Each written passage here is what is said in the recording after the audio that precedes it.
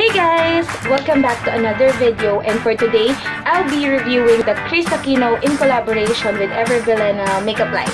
So if you wanna know about it, then please keep on watching!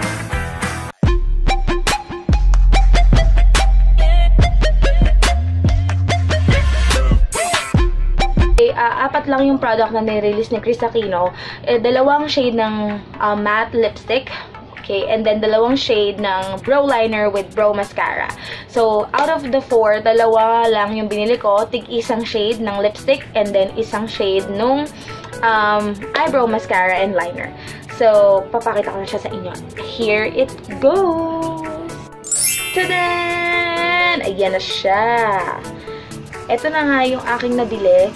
So, super, kakabili ko lang ito. Pag-uwi ko, I decided na i-film ko na siya para masabi ko agad sa inyo and matry ko na siya kaagad.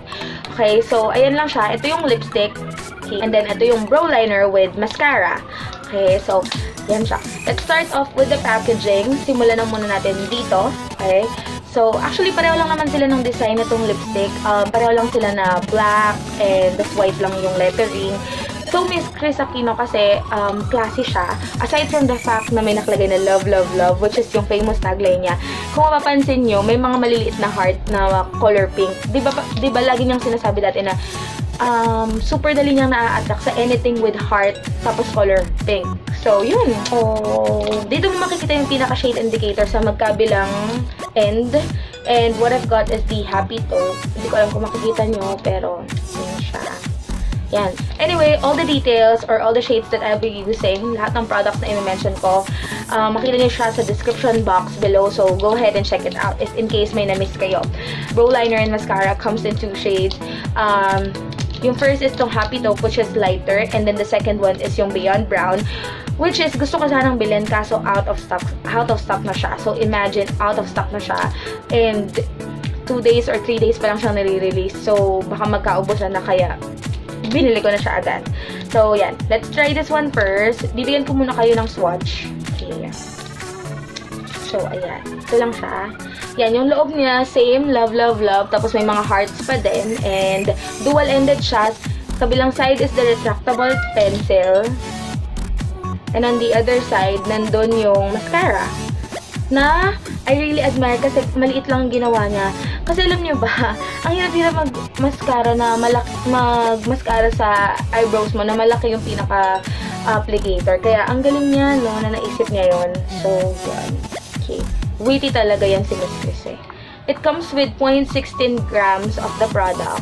Ayan. Ganyan siya kadami. And, usually kasi gumagamit talaga ako ng retractable pencil and masasabi ko na same lang naman ng dami. So, di ka nalugi. For 275, may dalawa ka na liner, retractable pencil, tapos meron ka na ng mascara. So, good job. Also, before I forgot, makikita nyo din mismo dun sa packaging, 24 months after opening, mag-expire siya. So, that's 2 years. Tingin nyo ba? Diba? Napakasulit 2 years mo siya pwedeng magamit before mag-expire. It's paraben-free and also it is cruelty-free, which means that no animals have been harmed in the process of producing this. So, try na natin siya, but since mayroon akong nakalagay sa aking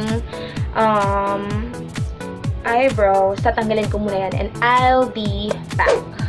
Hi guys, so ayan, nabura ko na yung aking nasa eyebrows. Let's try na yung eyebrow pencil ni Maring KRIS Aquino. Kapal mo ka, Mare. Okay. Yan.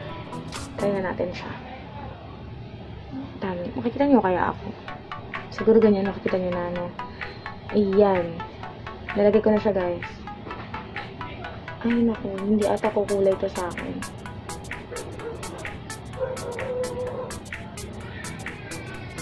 Uy.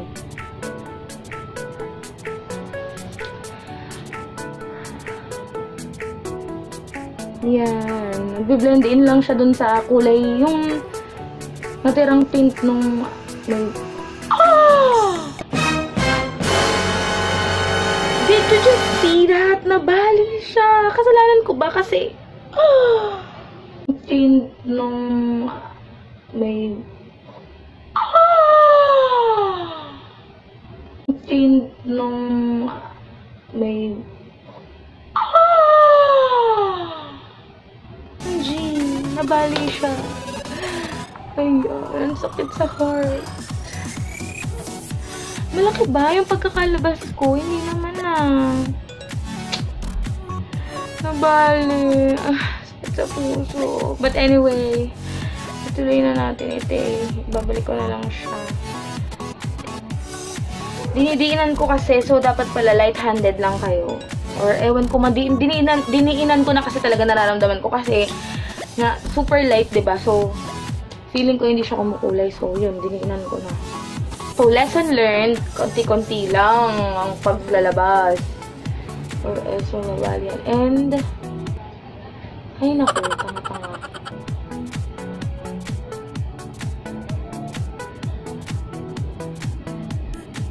Hindi siya madaling mabali. Talaga lang, nadiinan ko. Yan. Wow! Ang ganda niya. In fairness, ma'am. Diba? Ito yung dati, ang pangit. Tapos tingnan nyo na ngayon. Maganda siya. Kabila na. Gawin natin, okay? So, yan na. Yan na siya, guys. So, ayan na ang aking kilay. Yan na siya. Light siya. Pero, itatry pa rin natin yung eyebrow mascara ni Miss KRIS. So, try natin, ha? Ay, naku. Lalong nag-light. Ganda ba talaga to?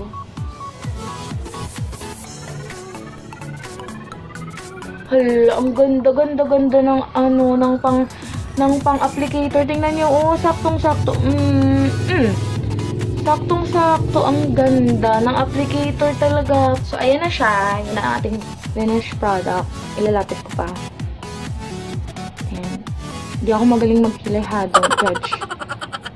Now, yan, hayaan muna natin siyang mag-set, tapos itry natin yung matte lipstick, okay? Ito naman yung matte lipstick ni Miss KRIS. I've got in the shade Love. So, dalawa lang yung shade niya, Life and Love. Life is yung tipong MLBB na lipstick, yung pang everyday, kasi mas toned down. Para siyang pink na old rose, ganun yung kulay niya. While this one, ito yung red to na shade. So, itry natin siya. By the way, this one costs 245 pesos. Okay, 245 pesos na I believe napakamura for a collaboration with an artist. So, yun. Open na natin siya. Same goes, shade indicator can be found in both of the end ng product. And paraben-free. Expiration will be 24 months after opening, and also it's cruelty-free. Ito rin yung ingredients, tapos it is 2.5 grams of the product, and then it says here that it is a pure and creamy matte goodness fit for a queen with 2 times more mattifiers than your regular lipsticks. You get long-lasting saturated color that feels soft and luxurious with every swipe. So, yun ang sinabi niya. Okay, so ito lang siya. Masyadong parang orange-pink yung register ng kulay dyan sa camera, pero in real life, medyo mas deep pa siya, mas dark pa yung pinaka-color. Ayan. And then, open ko siya. Yan siya. Okay. Yan. Deep, diba? Deep yung color niya. So, buksan natin. Sagadin natin, tingnan natin kung gaano kadami makukuha mo. Okay. So, ganito lang kadami. 2.5 grams. Ganyan kadami 2.5 grams. For 245, which is, I think, gano'n naman yung mga usual na lipstick. So, natitwist siya. Ayan. May nakalagay na love sa baba. Ang cute. Ayan. So, bigyan ko kayo ng swatch. Dito din. Okay. Okay. So, itong shade na to, ito yung blue tone na lipstick. Na red. I mean, blue tone na red. Hindi siya yung bump red na dark na dark. Ito may pagka-blue tone siya. Yan. So, dito kasi parang dark talaga. Pero nung swatch ko, nag-iba siya. Para siyang blue tone na red. Burahin ko lang yung lipstick ko. Lip tint to. So, try ko lang burahin. And then, I'll be back. Hi guys! So, ayan, natanggal ko na yung aking old lipstick. Titignan pa lang natin kung smudge proof to or, you know, ganyan. Tingnan natin kung smudge Ayan, mabilis din siyang natatanggal. Okay. So, parang nagtitint siya. Ayan. Ganyan siya. Smudge. Hindi siya smudge proof. So, nag-i-smudge siya. Pero, kita nyo, no? May tint na naiwan. Ayan, tatry natin siya sa lips ko. Love.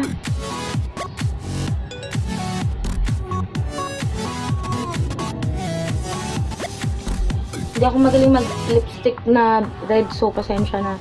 Ito yung shade ng Love.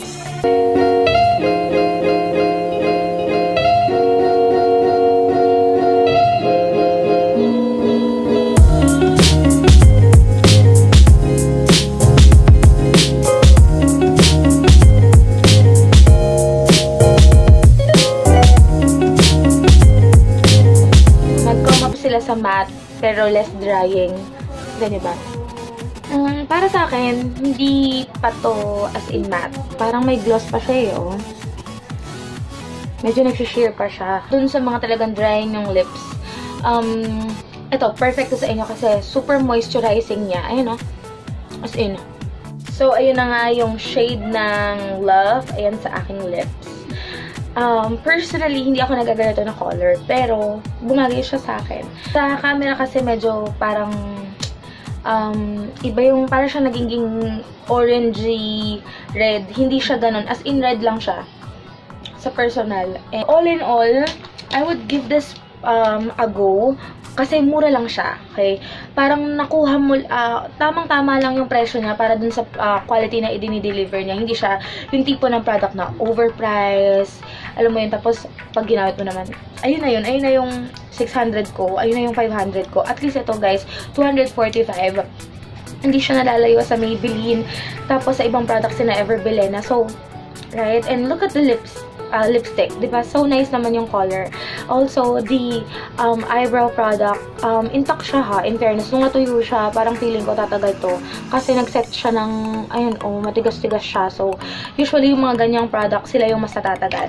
So, for all in all, I would give this one a go. You guys should probably try this. So, anyway, thank you so much for watching my video. Don't forget to hit the like button, comment down below, and don't forget to subscribe to my channel. And I'm currently having my 100 subscribers giveaway.